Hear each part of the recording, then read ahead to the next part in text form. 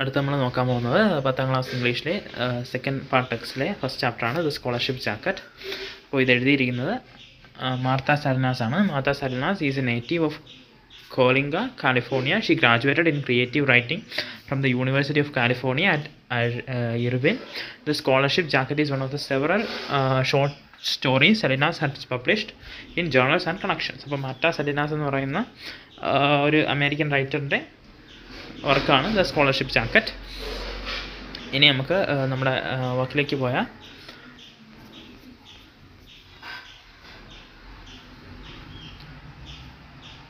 The small Texas school that I went to had a tradition carried out every year during the 8th grade graduation.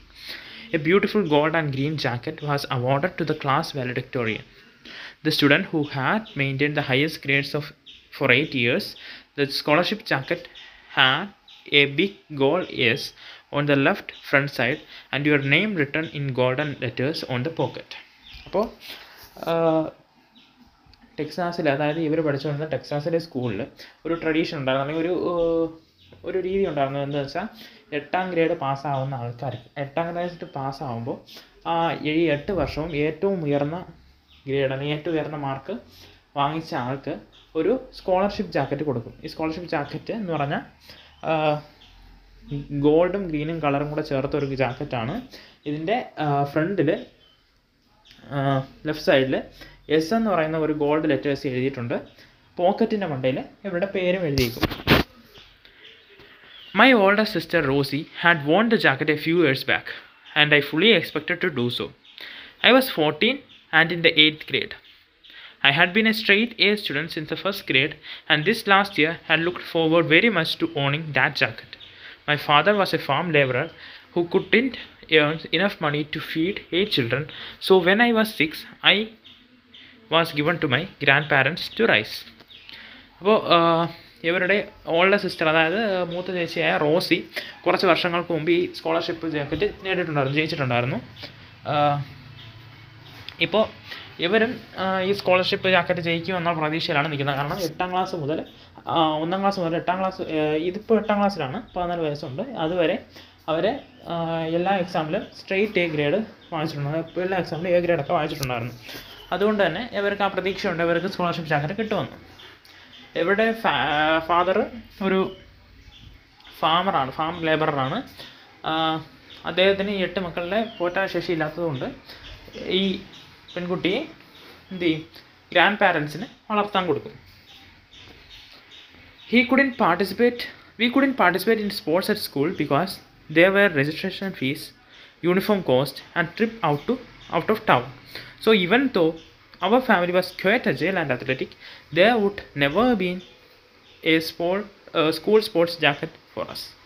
This one, the scholarship jacket, was our only chance.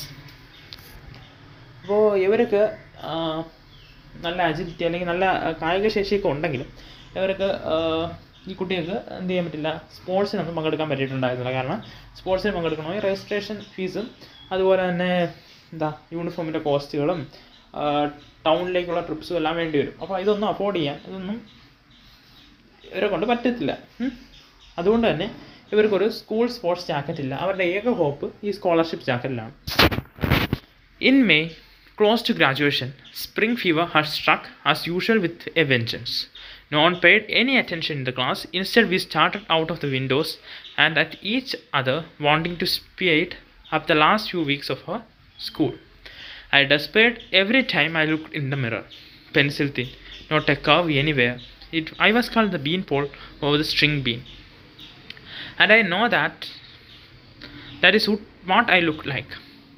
That really wasn't much for a 14-year-old to work with. I thought as I absent-mindedly wandered from my history class to the gym. Another hour of sweating in basketball and displaying my toothpick legs was coming up. Then I remembered my PE shorts were still in a bag under my desk where I had forgotten them. I had to walk all the way back and get them. Coach Thompson's was a real bear. If someone wasn't dressed for PE, she had said I was a good forward and even tried to talk grandma into letting me join the team once. Of course, grandma said no. അപ്പോൾ ഈ May മാസത്തോടടുത്തപ്പോൾ, അതായത് സ്കൂളൊക്കെ വിടാൻ സമയമായി. അപ്പം അവിടെ ഇങ്ങനെ കുട്ടികളൊന്നും അധികം സ്പ്രിംഗ് ഫീവറൊക്കെ പടർന്നു, അല്ലെങ്കിൽ കുട്ടികൾക്കൊന്നും അധികം അറ്റൻഷൻ ക്ലാസ്സിൽ കൊടുത്തില്ല. അവർ ജനലിലൊക്കെ വെറുതെ വെളിയിലൊക്കെ നോക്കിയിരുന്ന് ഈ സ്കൂൾ എങ്ങനെയെങ്കിലും ഒന്ന് അവസാനിച്ചാൽ മതി എന്നുള്ള ടെൻഡൻസി ആയിരുന്നു ആ കുട്ടികൾ കാണിച്ചുകൊണ്ടിരുന്നത്. അപ്പോൾ അതായത് ഈ പെൺകുട്ടി, നമ്മളെ കഥയിലെ പെൺകുട്ടി ഒരു തിൻ ഗേളായിരുന്നു. അപ്പോൾ അവർ കണ്ണാടിയിലൊക്കെ നോക്കുമ്പോൾ ജസ്റ്റ് ഒരു തിൻ ഒരു ഈർക്കിൽ കണക്കുള്ളൊരു ബോഡി ആയിരുന്നു അവരുടേത്. അതുകൊണ്ട് തന്നെ ക്ലാസ്സിലെല്ലാവരും അവളെ ബീൻ പോൾ, സ്ട്രിങ് ബീൻ എന്നൊക്കെയായിരുന്നു വിളിച്ചിരുന്നത്.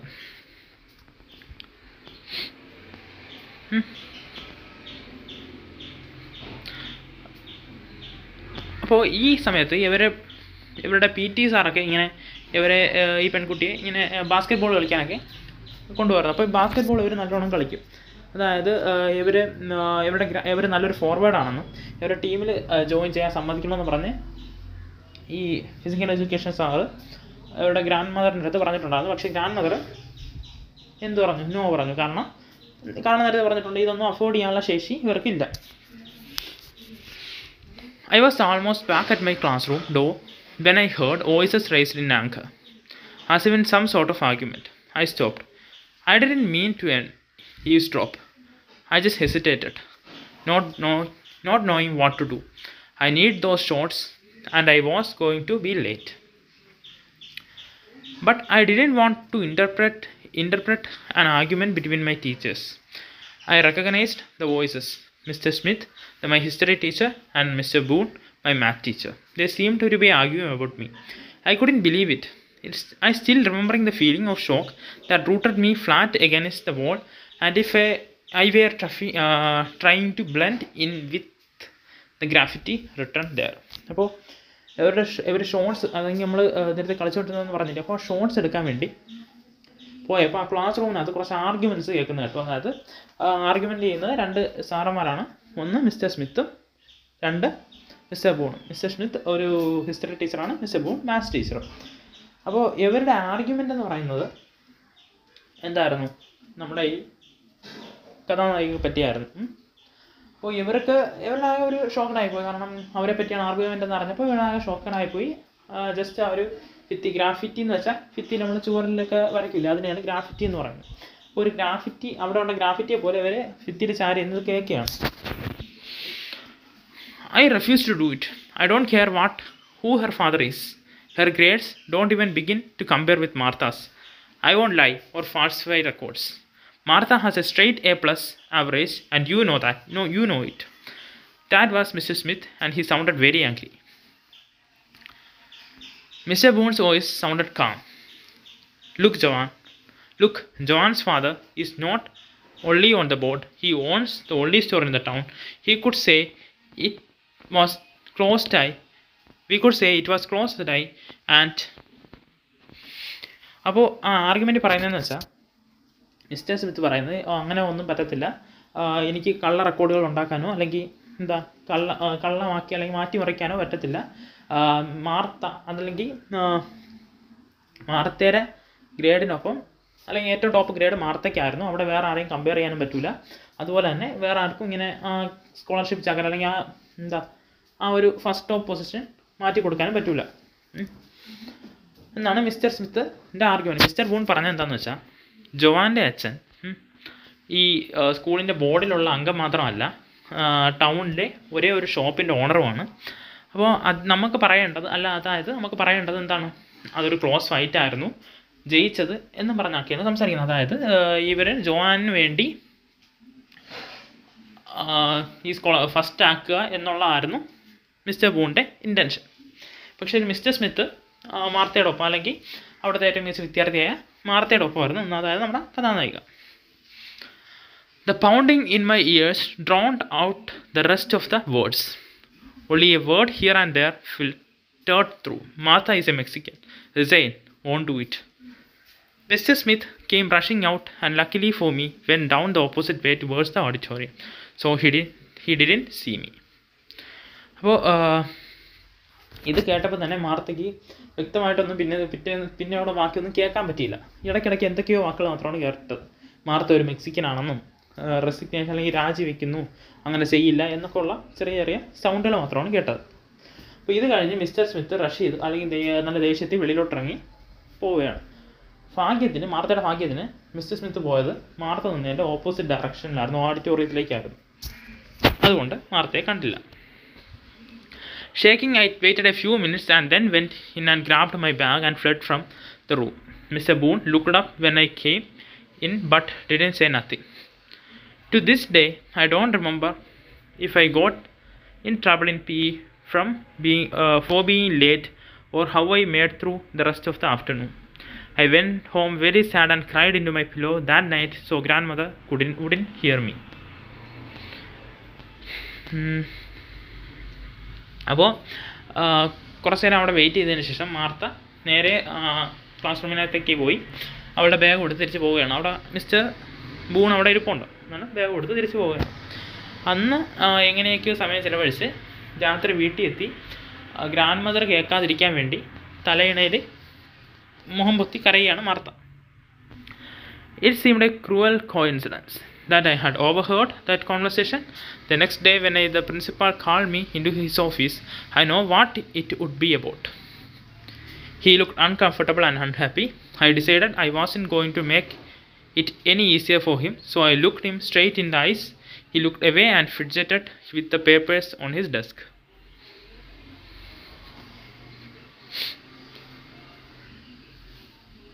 അപ്പോൾ പിറ്റേ ദിവസത്തേക്ക് മാർത്തയെ ഓഫീസിലേക്ക് ക്ഷണിക്കുകയാണ്. അപ്പോൾ ഈ സംഭവം അവിടെ എത്തിയപ്പോൾ പ്രിൻസിപ്പാൾ കുറച്ച് അൺകംഫർട്ടബിളായിട്ട് അല്ലെങ്കിൽ കുറച്ച് അൺഹാപ്പിയൊക്കെ ആയിട്ടാണ് ഇരിക്കുന്നത്. മാർത്തയ്ക്ക് സംഭവം അറിയാലോ, ഈ ജോൺ ഇതിന് പ്രഷർ ചെയ്യുന്നുണ്ടോ എന്നുള്ള സംഭവം മാർത്തയ്ക്ക് അറിയാം. അതുകൊണ്ട് മാർത്ത പ്രിൻസിപ്പാളിൻ്റെ കന്നുകൾ തന്നെ നോക്കിയാണ്, അതായത് പ്രിൻസിപ്പാളിന് ഒട്ടും ഈസി ആവരുത് ഈ കാര്യം പറയാൻ വേണ്ടി. പക്ഷേ അങ്ങോട്ടും ഇങ്ങോട്ടൊക്കെ നോക്കി പേപ്പറിലൊക്കെ നോക്കി പ്രിൻസിപ്പാൾ അവിടെ ഇരിക്കുകയാണ്. Martha, he said, there's been a change in policy this year regarding the scholarship jacket. As you know, it has always been free. He cleared his throat and continued. This year, the board has decided to charge $15, which still won't cover the complete cost of the jacket. ഇപ്പോൾ മാർത്തയുടെ അടുത്ത് principal കാര്യം പറയണം. Martha, ഈ വർഷം പോളിസിയിൽ ചെറിയൊരു change ഉണ്ട്. ഈ വർഷം സ്കോളർഷിപ്പ് ജാക്കറ്റ് ഫ്രീ അല്ല, ഒരു $15 അതിന് ചിലവാകും. പക്ഷേ ഈ $15 എന്ന് പറയുന്നത് സ്കോളർഷിപ്പ് ജാക്കറ്റിൻ്റെ മൊത്തം പൈസയൊന്നും ആവത്തില്ല, കുറച്ച് പങ്ക് മാത്രമേ ആവുള്ളൂ. ആ $15 ഈ വർഷം മുതൽ സ്കോളർഷിപ്പ് ജാക്കറ്റിൻ്റെ എമൗണ്ട് എന്ന് പറയുന്നതെന്ന് പറയും. I stared at him in shock, and a small sound of dismay escaped my throat. I hadn't expected this. He still avoided looking in my eyes. ഇപ്പോൾ നല്ല ഷോക്കായ മാർത്ത പ്രിൻസിപ്പാളിൻ്റെ കണ്ണുകളിൽ തന്നെ സ്റ്റെയർ ചെയ്തുകൊണ്ടിരിക്കുകയാണ്. പക്ഷേ ഇപ്പോഴും പ്രിൻസിപ്പാൾ മാർത്തയെ നോക്കുന്നില്ല. So if you are unable to pay the $15 for the jacket, it will be given to the next one in line. I didn't need to ask who that was. അപ്പോൾ വീണ്ടും principal continue ചെയ്ത് പറയാണ്, ഇപ്പോൾ നിങ്ങൾക്ക് അടയ്ക്കാൻ പറ്റിയില്ലെങ്കിൽ ലൈനിലുള്ള അല്ലെങ്കിൽ റാങ്കിലുള്ള രണ്ടാമത്തെ ആൾക്ക് ഈ സാധനം കൊടുക്കും. പക്ഷേ മാർത്തയ്ക്ക് ഇത് ആരാണെന്നൊന്നും ചോദിക്കണം, കാരണം മാർത്തയ്ക്ക് അറിയാതെ ജോവാനാണ്. Standing with all the dignity I could muster, I said, I will speak to my grandfather about it, sir, and let you know tomorrow. I cried on the walk home from the bus stop. The dirt road was a quarter mile from the highway, so by the time I got home, my eyes were red and puffy. അപ്പോൾ എല്ലാ ഡിഗ്നിറ്റിയോടുകൂടിയും Martha അവിടെ വന്നിട്ട് പറയുകയാണ്, ഞാൻ എൻ്റെ grand ഫാദറിൻ്റെ സംസാരിക്കാം, എന്നിട്ട് ഞാൻ കാര്യം നാളെ വന്ന് പറയാം. അപ്പോൾ പോകുന്ന വഴിക്ക് മാർത്ത ഇങ്ങനെ കരഞ്ഞുകൊണ്ടാണ് പോകുന്നത്, ബസ് സ്റ്റോപ്പിലേക്കും അതുപോലെ തന്നെ ഹൈവേയിലൂടെ റോഡിലേക്കും വീട്ടിലേക്ക് കരഞ്ഞുകൊണ്ടാണ് പോകുന്നത്. Verse grandpa? I asked grandma, looking down at the floor so she wouldn't ask me why I had been crying. She was sewing on a quilt as usual and didn't look up. അപ്പോൾ വീട്ടിൽ ചെന്ന് grand ഫാദറിൻ്റെ അടുത്ത് ഉടനെ ചോദിക്കുകയാണ്, grand father എവിടെയാണ്? ഇപ്പോൾ ചോദിക്കുന്നത് താഴേക്ക് നോക്കിയാണ്, കാരണം കരയുന്നത് ഗ്രാൻഡ്മ കാണാതിരിക്കാൻ വേണ്ടി. ഗ്രാൻഡ്മ അവിടെ എന്തോ തശിച്ചുകൊണ്ട് നിൽക്കുകയാണ്. എന്നിട്ട് പറഞ്ഞു, I think he is out back working in the bean field. അപ്പോൾ ഗ്രാൻഡ്മ പറഞ്ഞതെന്ന് വെച്ചാൽ അദ്ദേഹം ബീൻ ഫീൽഡിൽ വർക്ക് ചെയ്തുകൊണ്ട് നിൽക്കുകയാണെന്നാണ് പറഞ്ഞത്. I went outside and looked out at the fields. There he was. I could see him walking between the rows, his body bent over the little plants, hoe in hand. I walked slowly out to him, trying to think how I could best ask him for the money. There was a cool breeze blowing and a sweet smell of mesquite fruit in the air. But I didn't appreciate it. I kicked at the dirty cloth. I want that jacket so much. It was more than just being a valedictorian and giving the little thank you speech for the jacket on the graduation night. It represents 8 years of hard work and expectation. അപ്പോൾ grand father ആ been field ഉണ്ടായിരുന്നു. Martha പുറത്തേക്ക് ഇറങ്ങി നോക്കി. അദ്ദേഹം ഇങ്ങനെ 2 തട്ടിൻ്റെ ഇടയിൽ കൂടെ ഇങ്ങനെ നടന്ന് കയ്യിലൊരു അല്ലെങ്കിൽ ആ ടൂള് കിളയ്ക്കുന്ന ടൂളും ഉണ്ടായിരുന്നു. പക്ഷേ മാർത്തയ്ക്ക് അദ്ദേഹത്തിൻ്റെ അടുത്ത് പൈസ ചോദിക്കാൻ പറ്റില്ല. പക്ഷേ മാർത്തയ്ക്ക് എന്താ ഈ സ്കോളർഷിപ്പ് ജാക്കറ്റ് വേണമെന്ന് താനും. കാരണം ഈ സ്കോളർഷിപ്പ് ജാക്കറ്റ് എന്ന് വെച്ചാൽ ജസ്റ്റ് ഒരു ജാക്കറ്റോ അല്ലെങ്കിൽ അവിടെ കയറി ഇരുന്ന് വാലഡിക്ടോറിയനാകുന്ന പ്രൈഡോ അവിടെ കയറി ഇന്ന് സ്പീച്ച് ചെയ്യാൻ പറ്റുന്ന അവസരമോ ഒന്നുമല്ല. 8 വർഷത്തെ ഹാർഡ് വർക്കും എക്സ്പെക്റ്റേഷൻ്റെ ഫലമാണ് ഈ scholarship jacket. I know I had to be honest with Grandpa. It was my only chance. He saw my shadow and looked up. പക്ഷേ മാർത്തയ്ക്കറിയാം എന്താ ഗ്രാൻഡ് ഫാദറിൻ്റെ അടുത്ത് ഹോണസ്റ്റായിട്ട് സംസാരിക്കുന്ന ഇതാണ് മാർത്തയ്ക്കുള്ള ഏക ചാൻസ് എന്നൊക്കെ മാർത്തയ്ക്കറിയാം. ഈ മാർത്തയുടെ നിഴൽ കണ്ട് ഗ്രാൻഡ് ഫാദർ നോക്കിയാണ്. He waited for me to speak. I cleared my throat nervously and clasped my hands behind my back so he couldn't see them shaking. Grandpa, I have a big favor to ask you. I said in Spanish, the only language he know. അപ്പോൾ grand father നോക്കി. Martha സംസാരിക്കാൻ വേണ്ടി wait ചെയ്യായിരുന്നു. Martha ഇങ്ങനെ കൈയൊക്കെ പിറക്കി കെട്ടി, കാരണം കൈ വിറയ്ക്കുന്നുണ്ടായിരുന്നു, അത് കാണാതിരിക്കും. കൈയൊക്കെ പിറക്കി കെട്ടി ഗ്രാൻഡ് ഫാദറിനോട് സംസാരിക്കുകയാണ്. ഗ്രാൻഡ് ഫാദർ, എനിക്ക് അങ്ങയുടെ ഒരു വലിയൊരു ഹെൽപ്പ് വേണം എന്ന് പറയുകയാണ്. പക്ഷേ ഇവർ പറയുന്ന ലാംഗ്വേജ് സ്പാനിഷാണ്. അദ്ദേഹത്തിന് സ്പാനിഷ് മാത്രമേ അറിയത്തുള്ളൂ. He still waited silently. I tried again. Grandpa, this year the principal said the scholarship jacket is not going to be free. It's going to cost $15 and I have to take the money in tomorrow. Otherwise it will be given to someone else. The last words came out in an eager rush. Grandpa straightened up tiredly and leaned his chin on the hoe handle. He looked out over the field that was filled with the tiny green bean plants. I waited desperately, hoping he had say I could have the money. He turned to me and asked quietly, "What does a scholarship jacket mean?" അപ്പോൾ grand ഫാദറിൻ്റെ അടുത്ത് പറഞ്ഞ എങ്ങനെയാണ്, grand father ഈ വർഷം മുതൽ സ്കൂളിൽ നിന്ന് scholarship jacket free അല്ല, ഒരു $15 ആവും, എന്നാൽ മാത്രമേ തരത്തുള്ളൂ, അല്ലെങ്കിൽ അത് വേറെ ആർക്കെങ്കിലും കൊടുക്കും. അപ്പോൾ ഗ്രാൻഡ് ഫാദർ അവിടെ ഇങ്ങനെ ചുറ്റുമുള്ള ബീൻ ഫീൽഡൊക്കെ നോക്കിയിട്ട് ഒരു ക്വസ്റ്റ്യൻ നമ്മുടെ മാർത്തയുടെ അടുത്ത് ചോദിക്കുന്നത്, എന്താണ് ഈ scholarship jacket? I answered quickly, maybe there was a chance. It means you have earned it by having the highest grades for 8 years and that's why they are giving it to you. Too late I realized the significance of my words. അപ്പോൾ Martha പെട്ടെന്ന് തന്നെ answer പറഞ്ഞു, എന്താ ഇതൊരു 8 വർഷത്തിൻ്റെ നല്ല mark മേടിക്കുന്നതിന് കിട്ടുന്ന എന്താ ഗിഫ്റ്റാണ് എന്നൊക്കെ മാർത്ത പറഞ്ഞു. പക്ഷേ ആ കുറച്ച് കഴിഞ്ഞിട്ടാണ് മാർത്തയ്ക്ക് ആ വാക്കുകളുടെ അർത്ഥം തന്നെ മനസ്സിലായത്. Grandpa know that I understood it was not a matter of money. It wasn't that. He went back to hoeing the weeds that sprang up between the delicate little bean plants. It was time-consuming job. Sometimes the small shoots were right next to each other. Finally he spoke again as I turned to leave crying. Then if you pay for it, Martha, it's not a scholarship jacket, is it? Tell your principal, I will not pay the $15. അപ്പോൾ ഗ്രാൻഡ്പയ്ക്ക് മനസ്സിലായത്, മാർത്തയ്ക്ക് അറിയാം ഇതൊരു പൈസയുടെ കാര്യമല്ല, അല്ലെങ്കിൽ it is not A matter of money എന്ന് അറിയാം. എന്നിട്ട് അദ്ദേഹം തിരിഞ്ഞ് ഈ ബീൻ പ്ലാന്റ്സിന് ഇടയ്ക്ക് വന്ന വീഡ്സിനെ, അതായത് കള ഇങ്ങനെ പറിച്ചുകൊണ്ടിരിക്കുകയാണ്. അപ്പോൾ മാർത്ത തിരിച്ച് പോകാൻ നേരത്ത് മാർത്തയുടെ അടുത്ത് ഗ്രാൻഡ് ഫാദർ പറയുകയാണ്, അങ്ങനെയാണ് പൈസ കൊടുക്കണമെങ്കിൽ അതൊരു സ്കോളർഷിപ്പ് ജാക്കറ്റ് അല്ല. Tell your principal that I will not pay the $15. നീ എൻ്റെ പ്രിൻസിപ്പാളിൻ്റെ പറയും ഞാൻ $15 അടക്കില്ല. I walked back to the house and looked myself in the bathroom for a long time. I was angry with grandfather even though I know he was right, and I was angry with the board, whoever they were. Why did they have to change the rules just when it was my turn to win the jacket? Those were the days of belief and innocence. I was very sad and withdrawn girl who dragged into the principal's office the next day. This time he didn't look me in my eyes. What did your grandfather say? I sat very straight in my chair. He said to tell you that he won't pay the $15. അപ്പോൾ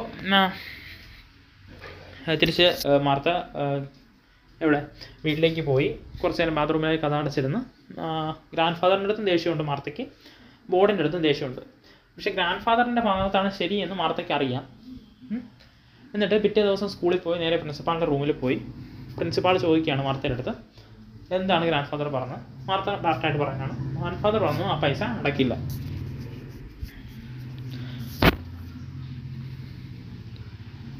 The principal muttered something I couldn't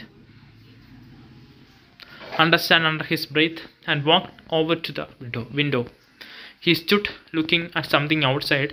He looked bigger than usual when he stood up. He was a tall, gaunt man with grey hair, and I watched the back of his head while I waited for him to speak. Why? He finally asked. Your grandfather has the money. He owns 200-acre ranch.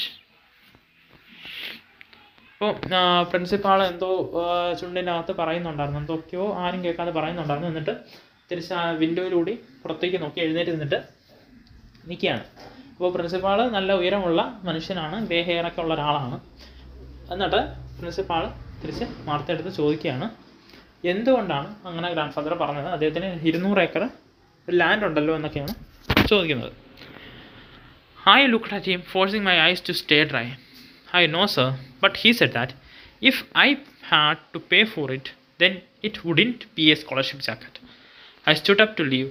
I guess you will just have to give it to Java. I hadn't mean to say that. It had just slipped it. I almost to the door when he stopped me. Martha, wait.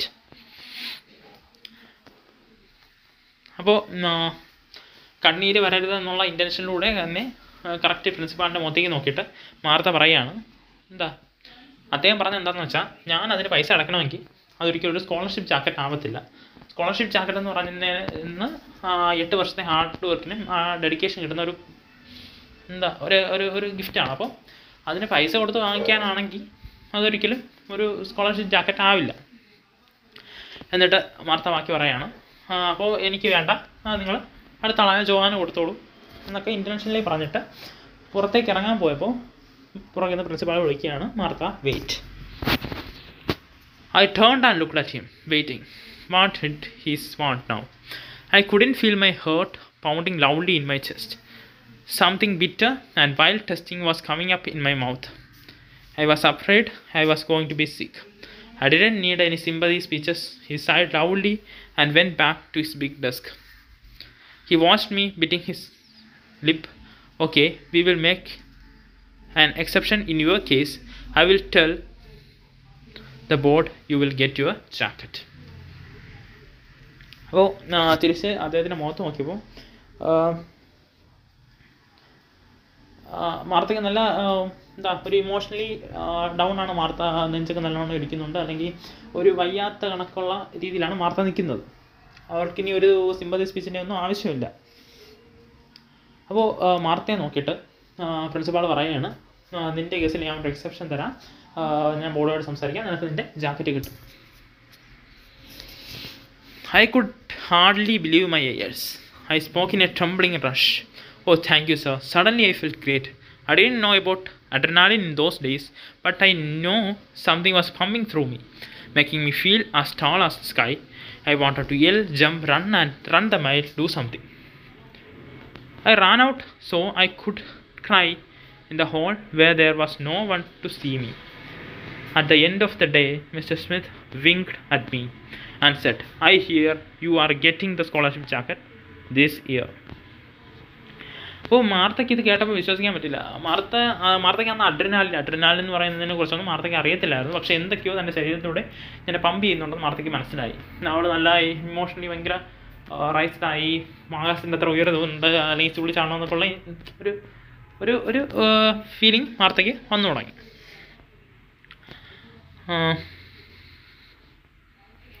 അപ്പോൾ ഇത് കേട്ട് പുറത്തേക്ക് ഇറങ്ങിയ Martha mister സ്മിത്തിനെ കണ്ടു. Mister Smith ചോദിക്കുകയാണ്, ഞാൻ കേട്ടു നീ എന്നൊക്കെയാണ് ഈ വർഷം സ്കോളർഷിപ്പ് ജാക്കറ്റ് കേട്ടാൽ പോകണമെന്നൊക്കെ ഞാൻ കേട്ടു എന്നൊക്കെ പറയുകയാണ്.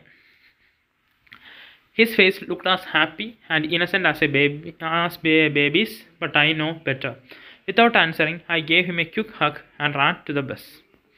I cried on the walk home again, but this time, because I was so happy, I couldn't wait to tell Grandpa and ran straight to the field. I joined him in the row where he was walking, and without saying anything, I crossed down and started pulling up the weeds with my hands. Grandpa walked alongside me for a few minutes, and he didn't ask what happened. After I had a pile of weeds between the rows, I stood up and faced him. The principal said, "He is making an exception for me, Grandpa. I am waiting the jacket after all." That's after I told him what you said. അപ്പോൾ ഈ സ്മിത്തിനെ കണ്ട് ഒന്ന് ഹഗ്ഗൊക്കെ ചെയ്തിട്ട് Martha ബസ്സിലേക്ക് ഓടി തിരിച്ച് വീട്ടിലെത്തി. Wait ചെയ്യാൻ, അല്ലെങ്കിൽ ഗ്രാൻഡ് ഫാദർ വരുന്നവരെ വെയിറ്റ് ചെയ്യാനൊന്നും സമയമില്ല. നേരെ ഫീൽഡിലേക്ക് പോയി ആ റോയിലിരുന്ന കുറച്ച് വീഴ്സൊക്കെ പറിച്ചിട്ട് ഗ്രാൻഡ് ഫാദറിൻ്റെ അടുത്ത് ചെന്നിട്ട് കാര്യം പറയുകയാണ്. പ്രിൻസിപ്പാൾ പറഞ്ഞു, എനിക്കൊരു എക്സെപ്ഷൻ തരുന്നുണ്ട്, ഈ വർഷം സ്കോളർഷിപ്പ് ജാക്കറ്റ് എനിക്ക് തന്നെ കിട്ടും എന്ന് പറഞ്ഞു.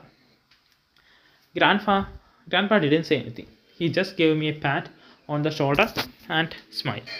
He pulled out the crumpled red handkerchief that he always carried in his back pocket and wiped the sweat of his forehead. "Better go see if your grandmother needs any help with supper." I gave him a big grin. He didn't fool me. He skipped and ran back to the house whistling some silly tune. അപ്പം grand father ദേശ് ഒന്നും പറഞ്ഞില്ല, ഒന്ന് തോളി ചെട്ടി ചിരിക്കുക മാത്രം ചെയ്തു. എന്നിട്ട് പറയുകയാണ്, എന്നിട്ട് അദ്ദേഹത്തിൻ്റെ പോക്കറ്റിൽ ഇരുന്ന റെഡ് ഹാൻഡ്കർച്ചീഫ് എടുത്ത് വിയർപ്പൊക്കെ തുറച്ചിട്ട് പറയുകയാണ്, നീ നിൻ്റെ വീട്ടിലേക്ക് പോയിക്കോ, ഗ്രാൻഡ് മദറിന് ഇനി സപ്പറിലേക്ക് വല്ല ഹെൽപ്പ് വേണമെങ്കിൽ ചെയ്ത് കൊടുത്തോളാം പറയുകയാണ്. തിരിച്ച് സില്ലി ട്യൂൺസ് പാടി, അല്ലെങ്കിൽ കുറച്ച് പാട്ടൊക്കെ പാടി, മൂളിപ്പാട്ടൊക്കെ പാടി മാർത്ത പോണെടുത്ത് തിരിച്ച് വീട്ടിലേക്ക് പോകുന്നിടത്താണ് നമ്മുടെ കഥ തീരുന്നത്. ഇതാണ് നമ്മുടെ സ്റ്റോറി.